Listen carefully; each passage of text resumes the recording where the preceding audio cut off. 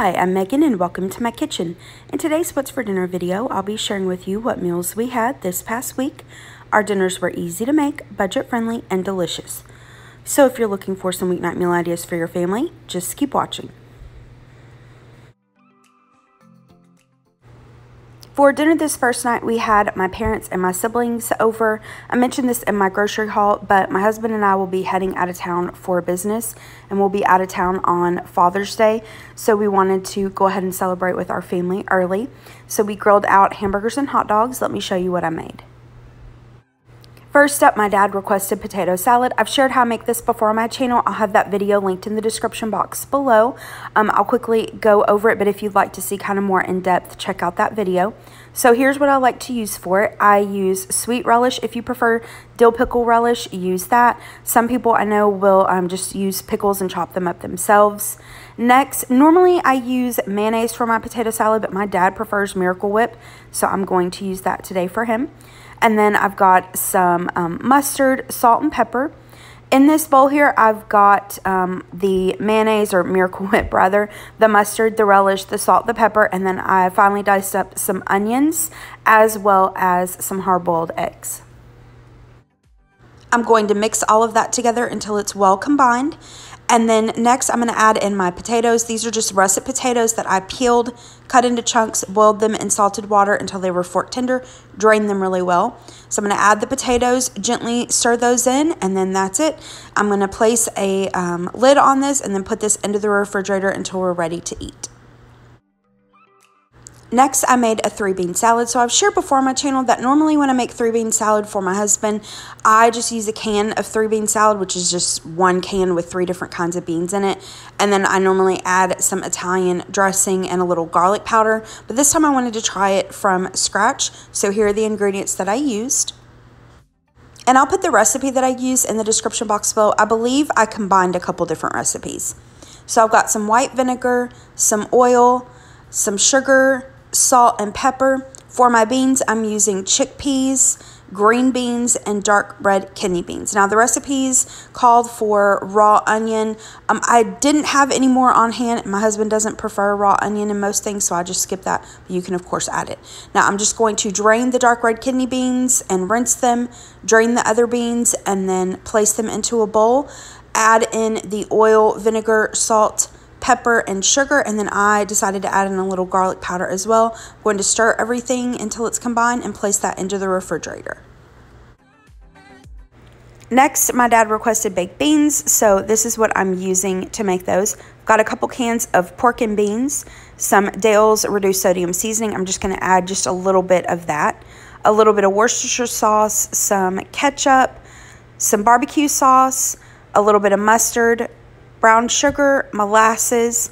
I added a couple drops of liquid smoke, some salt and pepper, and then in these 2 baggies, in the one on the left, I have some cooked bacon. I just took a few slices of bacon and cooked it up in the oven, I believe. And then in the other baggie, I have a pound of ground beef that I cooked along with some sliced onions, salt, pepper, and a tiny little bit of Dale's. Now, I don't have a recipe for this. I just eyeballed all of the ingredients, but I combined everything except for the bacon. I combined all of that and then sprinkled the bacon on top, and I baked this at 325 degrees for about an hour. All right, and here's our spread. So we've got the potato salad, baked beans, 3-bean salad. My mom brought some deviled eggs, and then on the bottom left, I made my ranch chip dip. I'll be sharing how I make this in an upcoming video. It comes out on Thursday, I believe, so keep an eye out for that.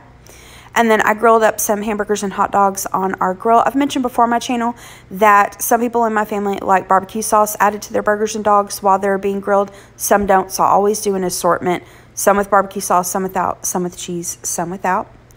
And then we've got our buns, our toppings for our burgers, so some lettuce, tomato, and onion. And then I just set out an assortment of condiments so everybody could kind of use what they've got. We've got some sauerkraut, chow chow, relish, ketchup, mustard, pickle, chipotle mayonnaise, all kinds of good stuff. I cut up a watermelon for us, and it was delicious. And then I forgot to take a picture of the whole cake. I apologize, but this was kind of a last-minute decision. I decided to make a pineapple upside-down cake. I know my dad really loves those, and the rest of the family enjoys them as well. I just used the Betty Crocker recipe, and it is easy and delicious, so I'll have that link down below. Here is a picture on my plate. This was so yummy. We had leftovers for days, and it was really nice to celebrate Father's Day with my family. And I forgot to mention, I also just cooked up a box of Velveeta shells and cheese and served that as well. That was mostly for my little brother. He doesn't prefer like the potato salad and baked beans and everything. So normally when we do a dinner like this, I'll make macaroni and cheese for him. But we all enjoy macaroni and cheese, except my dad. My dad is not a macaroni and cheese fan. But anyway, that was our dinner this night. For dinner the next night, we had leftovers. I didn't get a picture of mine, but this is a picture from last week's What's for Dinner video. This is what I had. I have leftover cracked chicken bake, so I'll have that video linked in the description box below. It was really yummy. And then my husband had leftover burgers and hot dogs from the night before. I had some steaks in my freezer that I wanted to use up, so I decided to make some steak kebabs. I have the New York strip steaks. Like I said, I just had these in my freezer. I thawed them. I'm going to cut them into chunks and then marinate them in some of this Dale's seasoning. Now, I mentioned this when I got this in my grocery haul. I haven't used this Dale's seasoning in years and years and years, but from what I remembered, it's really pretty salty. So I got the reduced sodium and I just added that. I did not add any additional salt to the meat whatsoever. So I marinated this overnight, and then I just took the steak chunks, placed them on a couple skewers, and then I'm going to grill them until they are done to our liking. And for one of my sides, I made some stuffed mushrooms. I'll have the recipe linked down below. Here's what I'm using. I've got some salt, pepper, button mushrooms, garlic that I'm going to mince, some grated Parmesan cheese, softened cream cheese, some onion I'm going to finely dice, and then sliced bacon. So to make this in this skillet, I've got it over about medium-low heat. I've just got my chopped up bacon. I'm going to cook that until it's crispy and then remove the bacon to a separate bowl. Now, if there's quite a bit of grease in there, you'll want to take some of that bacon fat out, but I'm going to add in the diced onion along with the mushroom stems from the caps. I'm going to cook that until the onions and mushrooms are tender. I'm going to add in the minced garlic and then turn my heat down to low. I'm going to add in the cream cheese as well as the Parmesan cheese and stir that.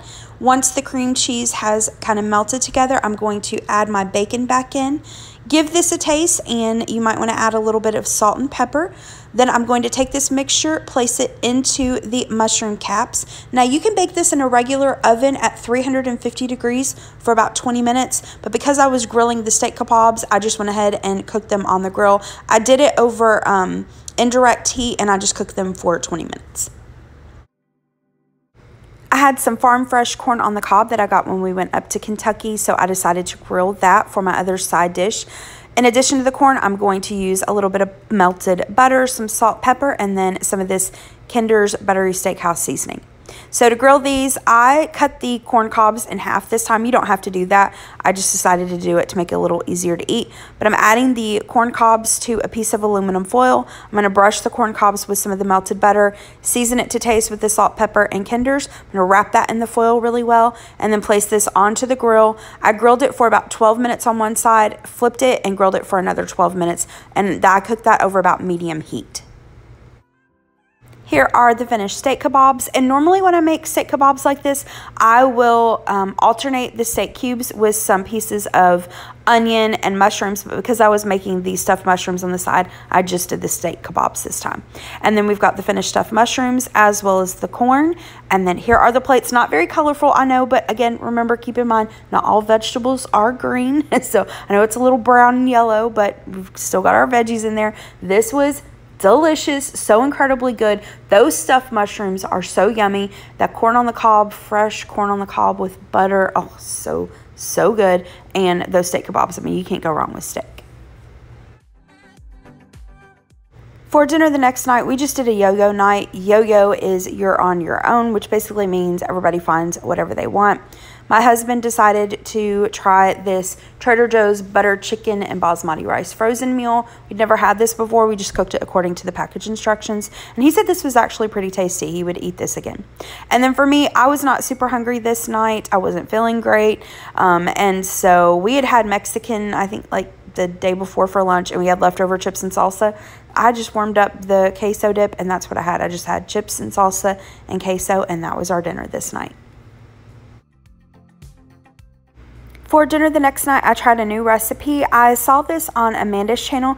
Her channel is Faith Food and Family. I'll have it linked down below. This is the Pioneer Woman Cobb chicken salad, and it was good. I would make this again. It was definitely different. It was unlike any other chicken salad I've ever had. So here are the ingredients that you'll need. I know it kind of seems like a lot, but it's really, really easy to put together. So for the dressing for the chicken salad, we're going to use some mayonnaise, buttermilk, sour cream, Worcestershire sauce, salt and pepper, and chives. Some cooked and crumbled bacon, and just a side note, all of this bacon isn't for this recipe. Some of it was for a different recipe.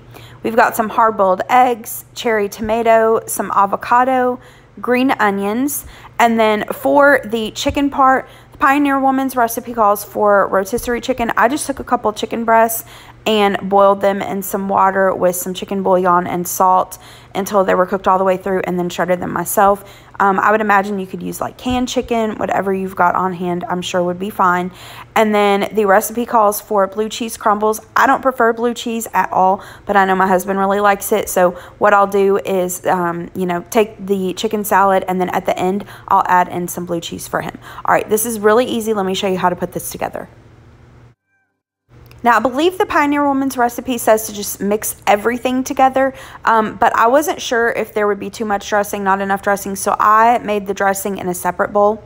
So in this bowl, I'm going to combine the mayonnaise, the milk, the sour cream, the Worcestershire sauce, salt, pepper, and chives, and I'm going to whisk that and stir it until it's really well combined, and then I'm going to set that to the side.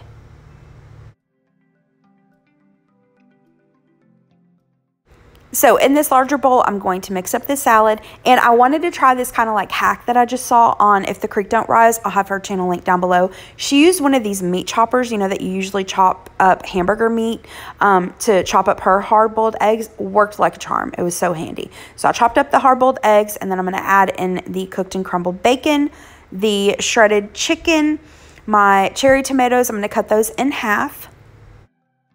Next, I'm going to add in the chopped green onions and then stir that mixture until it's combined really well. Now, I decided to hold off on adding the avocado until we're ready to eat this. I just was afraid that it would go brown. I'm going to add the dressing, stir it until it's combined really well, and then I'm going to cover this with a lid and place this in the refrigerator until we're ready for dinner. While I was getting everything ready for dinner, I took out some of the chicken salad. I'm going to add in some of the blue cheese crumbles and stir that until it's combined really well. I chopped up the avocado and added the avocado between the chicken salad with the blue cheese and without. And then that's it. We'll be ready to make our sandwiches. Here are the plates. So the Pioneer Woman suggested serving the chicken salad on sourdough bread, and we had some sourdough left over from the Amish when we went to Kentucky. So I just placed the chicken salad on the sourdough bread and cut it in half. We have some watermelon, and then we also had some pepper jelly cream cheese dip. I will be sharing this in that same video that the chip dip will be shown in this upcoming Thursday. So this was our dinner this night. Really summery. It was light, refreshing, really yummy. For dinner the next night, I made spaghetti. I've mentioned this before, but my husband and I aren't huge spaghetti fans. Like, we have to be in the mood for it. And I saw Sammy over at Managing the Maze make this recently, and it just looked delicious, and I've been craving it. So here's what I'm going to be using to make the spaghetti. I've got my spaghetti noodles. Now, there's 2 boxes here because in this Ronzoni package, there's only a little bit of spaghetti left. So I'm just going to use that up and then some of the other. I've got some spaghetti sauce, fresh garlic, some red onion that I need to use up, so I'm going to chop that up. I've got a little bit of tomato paste here, and then Sammy used this packet of the thick and zesty spaghetti seasoning. Now, I've never used this before, but I wanted to give it a try, and it was delicious. We will definitely make this again. I've got some lean ground beef. Sometimes when I make spaghetti, I'll either do ground turkey or ground beef. Either's fine. And then I really wanted to use some fresh mushrooms. I thought I had some on hand, but I didn't. But in Sammy's video, she used some canned mushrooms, and I was like, oh yeah, I've got a can of mushrooms in my pantry. So I'm going to use that as well. All right, so in my skillet, I have the ground beef, the chopped onion, and fresh garlic. I seasoned this with some salt and pepper and just cooked it on about medium heat until the ground beef was cooked all the way. If you're using a more fatty ground beef, you may need to drain it, but mine was fine.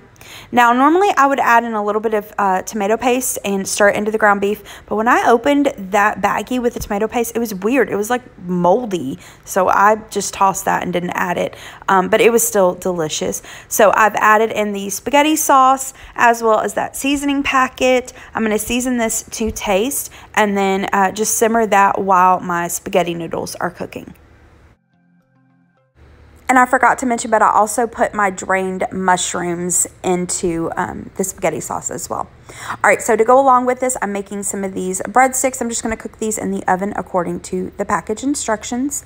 And then I decided to garnish this with a little bit of basil. And I know this might be silly for me to share this, but in one of my grocery hauls, I'd mentioned that I'd got this basil plant and I was going to try to keep it alive. And several of you sweet subscribers left me instructions. You suggested to move it to a bigger pot, put it in the sun and water it. So I've done that, and look, it's still living so far. Fingers crossed it'll last me throughout the season.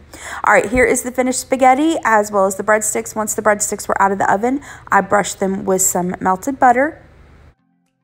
And then here are the plates. So we've got the spaghetti. I topped the spaghetti with a little Parmesan cheese as well as the fresh basil. We have the breadstick, and then I made some side salads. My husband really loves dipping breadsticks in like the Olive Garden dressing when we go to Olive Garden. And we had one of these little containers of the Olive Garden Italian dressing in our pantry. I got these at the Dollar Tree. So I set that out so he could dip his breadsticks. This was delicious. This spaghetti with that little seasoning packet, I don't know what it was about that seasoning packet, but it was really good. We both really enjoyed this, and dinner was super delicious, and best of all, we had leftovers for lunch the next day. For the last dinner in this week's video, I tried a new recipe for marinated hot dogs. This is from the Plain Chicken. I'll have it linked down below. I've had this pinned on Pinterest for a while now, but it was one of those things where it was like, it kind of sounded good, but I wasn't really sure. But one of you subscribers, I believe her name is Cheryl, commented a couple weeks ago and suggested that I give this recipe a try. And so I was like, okay, I need to try this. So we did, and we enjoyed it. Let me show you how to make these. You'll, of course, need hot dogs. Just use whatever kind or brand you and your family prefer. We've got some salt and pepper, brown sugar, chili sauce, yellow mustard, Worcestershire sauce, garlic powder, and onion powder.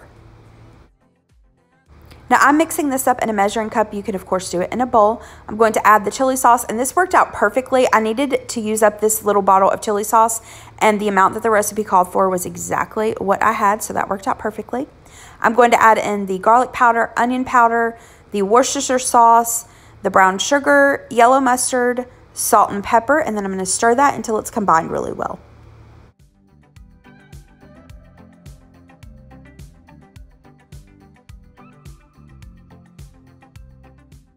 Once I've got that mixed up, I'm going to set that to the side and get started on the hot dogs. So what we're going to do is take our hot dogs, and you want to take a little knife, a paring knife works perfectly, and you want to make little slits into the hot dogs, and you want to do it at an angle so it makes like little half circles, just like this. So we're going to do it on one side of the hot dog, flip it over, do it on the opposite side. We're going to add our hot dogs to a Ziploc bag, add in that marinade, and then this is going to go into the refrigerator, I would say at least for a couple hours, up to overnight. And then we're going to grill these. Now, for my side dishes for this, I had big plans of doing like a tomato cucumber salad and bacon fried corn, but we were getting ready to head out of town, and I didn't want to have leftovers, and honestly, I just didn't feel like it this night. So I just cooked up some boxed macaroni and cheese, just the good old Kraft, and I cook it according to the package instructions. Now, for the other side, I had just a little bit of fresh broccoli in my fridge, and I wanted to use it up. So what I did is took the broccoli, I cut off most of the stems, added it to this bowl, added a couple tablespoons of water. I covered this with some plastic wrap and placed this into the microwave for about 4 minutes. I then removed it from the microwave and carefully removed that plastic wrap, added just a tiny little pat of butter, some salt, pepper, and some of the Kinder's Buttery Steakhouse seasoning. And then here we have our buns, some ketchup, mustard, and relish, and the grilled hot dogs. Here is the macaroni and cheese. Once it was done, I just add in a slice of American cheese. Just makes it extra creamy and adds a little more cheesy flavor.